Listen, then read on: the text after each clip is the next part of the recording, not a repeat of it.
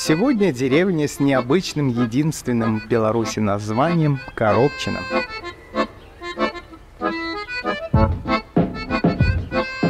О заселении этих мест далекой древности свидетельствует городище раннего Железного века, которое находится в 1,5 километрах на восток от деревни, на правом берегу Вихры. По письменным источникам деревня известна в 17 веке в составе Мстиславского воеводства Великого княжества Литовского, владения Тупичевского монастыря. В 18 веке Коробчино входило в Мстиславский уезд как собственность помещика. Согласно переписи 1897 года, населенный пункт входил в состав Казимирово-Слободской волости Мстиславского уезда Могилевской губернии. В деревне имелось 32 двора и проживал 241 человек. На протяжении 17-19 веков деревня Коробчино была во владении. В 1684 году дворянское владение. В 1785 году владение помещика, в которое входило 18 дворов, 130 жителей, и на реке Вихра мельница. В 1834 году владение помещика, 22 двора и 122 жителя. К концу 19 века в деревне из владения помещика оставалось 2 усадьбы. В одной 1 двор, 5 жителей, в другом 1 двор, 17 жителей и на реке Вихра мельница. В 1900 году на мукомольной мельнице работало 9 рабочих. Был установлен паровой двигатель, работала в деревне винокурня. Место расположения этих усадьб можно определить по оставшимся фруктовым деревьям. 17 июля 1924 года Коробчино в составе БССР. Создается рабочая школа первой ступени на базе открытой в 1890 году земской школы, в которой насчитывалось 30 учащихся и имелась библиотека. В 1926 году на реке Вихре возле Коробчино построена первая в Беларуси ГЭС мощностью 75 киловатт. Деревня была электрифицирована, для города мощности не хватало. В 1929 году был организован колхоз имени Горького, который в 1932 году объединял 45 колхозников. После войны деревня входила в сельскохозяйственную артель «Путь Ленина», колхоз 1 мая, центр которого был Паратино, и «Путь Ленина» объединились в 1952 году. Деревня Коробчино стала центром колхоза 1 мая, который включал в себя 7 населенных пунктов. В 1978 году его возглавил Владимир Ефимович Маркусов. Колхоз специализировался на мясо-молочном животноводстве. Помимо этого, на территории колхоза имелась ферма, где содержались 400 тысяч голов птицы. Колхоз, как его работники, был всегда на слуху, имел достойные результаты. Колгасные доярки дали обязательству отрымать от кожной коровы 7000 литров молока в год. А это все благодаря профессионализму и ответственности руководителя. В преддверии праздника труда в Мстиславском районе чествовали ветерана труда сельскохозяйственной отрасли Владимира Морозова, который более 20 лет возглавлял один из передовых колхозов 1 мая. В 2007 году деревня входит в состав Сожагро, центр деревни Подлужье. Коробчино необычное не только своим названием, но и застройкой. В 1976 году в Могилевском институте гражданского проектирования был разработан план застройки деревни как центра колхоза.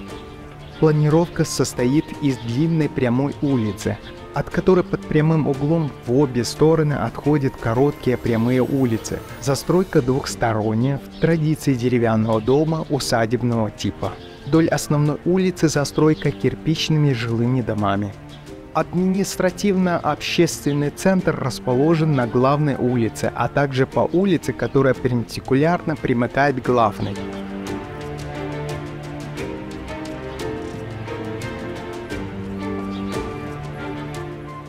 Здесь расположено двухэтажное кирпичное здание правления колхоза. Сейчас оно выглядит так. Доминирующим в центре стал дом культуры. В деревне работали детский сад, средняя школа, столовая, магазин, дом быта, отделение связи. Функционировали машинный двор, зерносушилка. Жилых построек в 2007 году было 136, 382 жителя.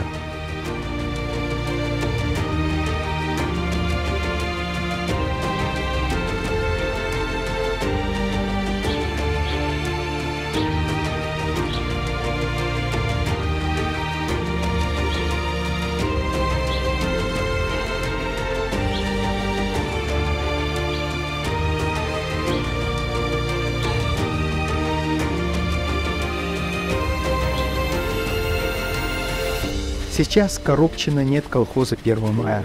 Заброшена контора, дом культуры сгорел, пустеют многие дома, но есть гастрономический туризм. Лет 5 назад в деревне появилась агроусадьба «Духмяный сад». Ее хозяева делают упор на гастрономию. Ну, мы как бы изначально все вместе это создавали, все вместе это делали. То есть, если мы на кухне вместе, значит, мы на кухне вместе. Если касается это огорода, значит, мы в огороде вместе. Еда итальянская, но содержание свойское. Используют местные продукты, ягоды, фрукты, растут в саду, овощи, чеснок, лук на грядках и в теплицах, томаты для соуса и перца из собственной теплицы, сыр фермера, грибы из соседнего леса, а приправа собранный и высушенный чабрец.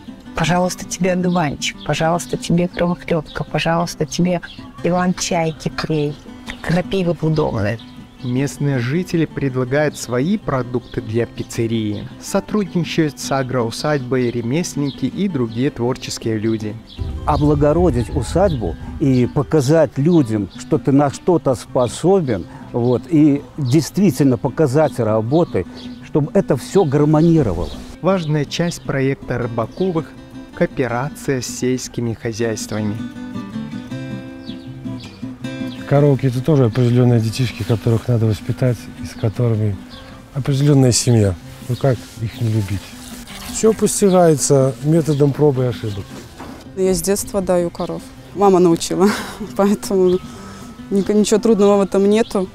А когда надоешь, видишь свою дой, это прям душу радует. Упор и труд превратили кусочек земли в духмяный сад над Вихрой, который помогает жителям и гостям города отдохнуть и насладиться по-европейски изысканной едой из местных продуктов, рыбалкой. Но самое интересное здесь то, что гости могут собственными руками расписать пряники, приготовить пиццу. Левой ручкой подкручиваем, держим, не стесняемся, а этой мы направляем. И ведем. Ведем.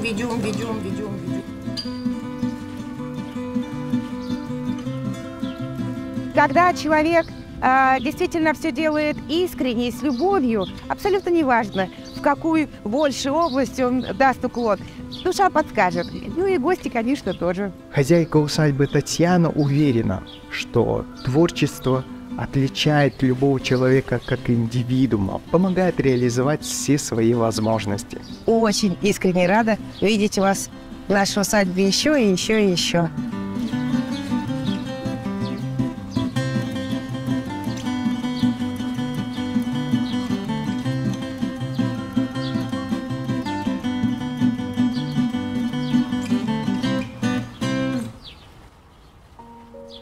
Страшные годы Великой Отечественной войны.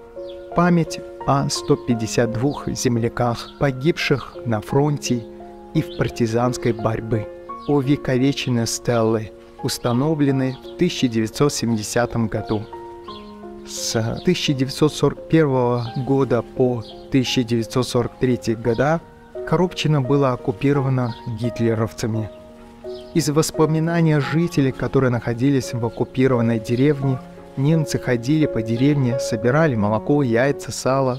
Молодежь пряталась во врагах в лесу от немцев, чтобы не угнали в Германию. При отступлении фашистскими захватчиками было сожжено 40 домов из 70. Взорвана гидроэлектростанция. Жители села жили в землянках до 1947 года.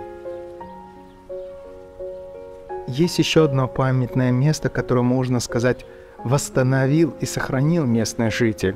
Меня зовут Чубанов Владимир Митрофанович. Вот мы находимся у захоронения 2 солдат. Их нашли позже всех. Когда всех захоронили на поле, там 2 братских могилы, этих нашли спустя пару месяцев, женщины лежали здесь овес или что, они бы разложились, их сложили в кушу, и вот захоронили могилка буквально метр на полметра. Я здесь специально, когда я занимался поисковыми работами и продолжаю заниматься, я даже проверил, на какой они глубине находятся. Они находятся на глубине чуть больше метра. Маленький земный участок. Ну а на каком основании поставили вот рядом это все? В какое время, я даже не знаю. 6 метров ограда, памятник. Сколько я не добивался перезахоронить тогда, они просто успели, чтобы поменять вот памятник опять. И все. И опять-таки поставили там, где им хочется. Памятник этот. Это тоже стоял где-то на кладбище, в свое время освободился. Я его более-менее привел в порядок, поставил, чтобы хотя бы место определить. То, что я, может, скоро сам лапти склею, подкова оторвусь, и некому будет этим заниматься. За 20 с чем-то лет я вообще ничего не добился. Ни перезахоронения, ни поставить памятник нормально нигде. Находимся в Коробчино, сельское кладбище, центр деревни. Воинское захоронение, 1 солдат найден на территории кладбища, и рядом вот, буквально при входе, здесь и захоронен. Опять же, тех самых времен, как и все остальные солдаты. 41 год, где-то числа 14-15 немцы его были в Числавле, вот они здесь и остались солдаты. Напротив находится мемориал землякам, не вернувшимся с фронта, погибшим.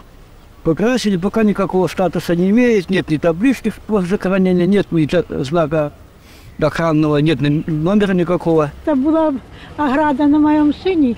Сына сняли, поставили на эту могилку ограду. Кроме этого захоронения, под Коробчино есть и братская могила, уверен старожилов. По их словам, вот на этом поле похоронены около 20 советских бойцов. В 1943 году нас призвали в армию и всех освободили. И мины изучать немецкие мы ходили 10 дней. Та могила была обкладена. А когда я в армию пошел в декабре и пришел с армии, ее уже нету. Я здесь рядом живу, буквально на глазах. Он сидел, загорал, только с одним этим миноискателем, с лопатой. Я говорю, ну пройдем, если вы не хотите больше нигде искать, хотя бы прибором, где я хочу показать. Он говорил, то, что мне указано на бумажке, то я буду делать. Мое было предложение всегда перезахоронить всех 2 солдат сюда рядом, перенести большую ограду, которая 6-метровая, стоит вообще там не при делах, и памятничек туда, опять же, на перезахоронение сюда солдат. Объединить общую.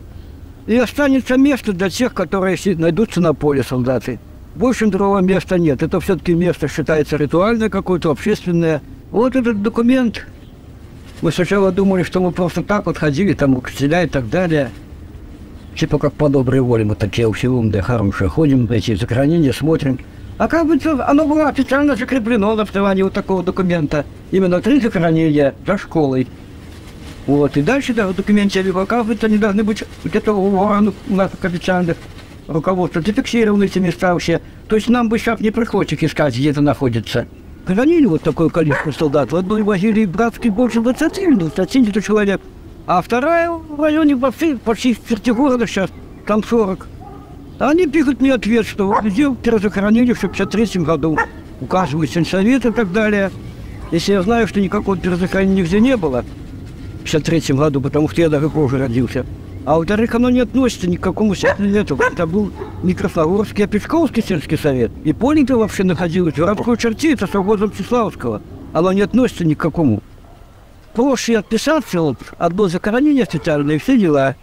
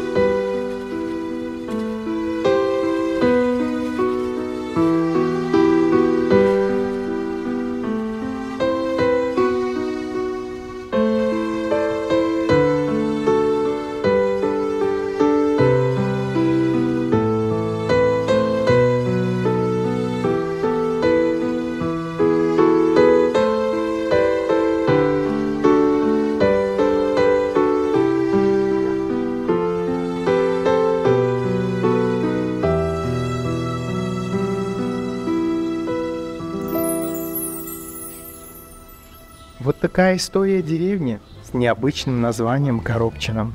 Благодарю жителей деревни за присланные фото, видеоматериалы. Кто-то поделился историей и воспоминаниями. Но я вас прошу оставить свой комментарий под этим видео. Не забудьте поставить лайк, этим самым вы продвигаете видео вперед. Ну а у меня на этом все. Всем пока!